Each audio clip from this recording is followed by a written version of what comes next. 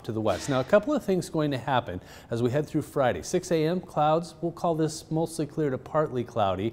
The clouds will increase as we head through the day, though. You can see them thickening up right there. It's very dry. The atmosphere at least is dry. So the light rain potential right there. This is after sunset tomorrow night. So most of the day tomorrow will be just fine, just dry anyway.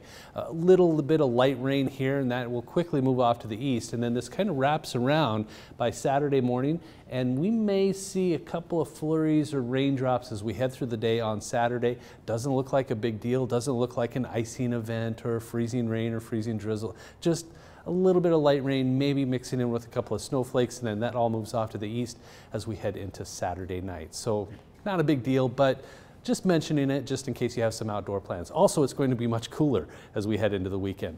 Temperatures tonight, very mild for this time of year, middle and upper 30s, west wind at 5 to 15 miles per hour, about 15 or 16 degrees above average. We should be closer to 20.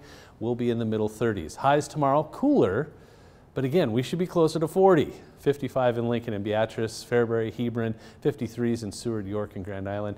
Kearney, a little cooler, 48, but 55, increasing those clouds and that rain chance, especially after sunset, northwest wind at 5 to 15 miles per hour. Then there's that mixed precipitation potential on Saturday, much cooler but closer to normal each and every day.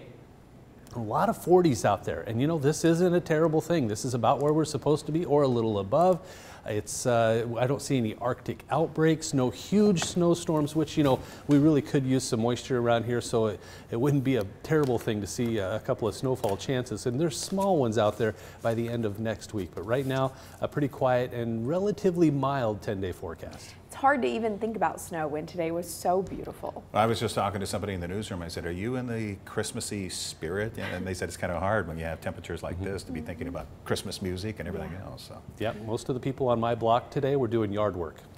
I heard someone mowing. Yeah. Yep. Thank you very much, Rusty.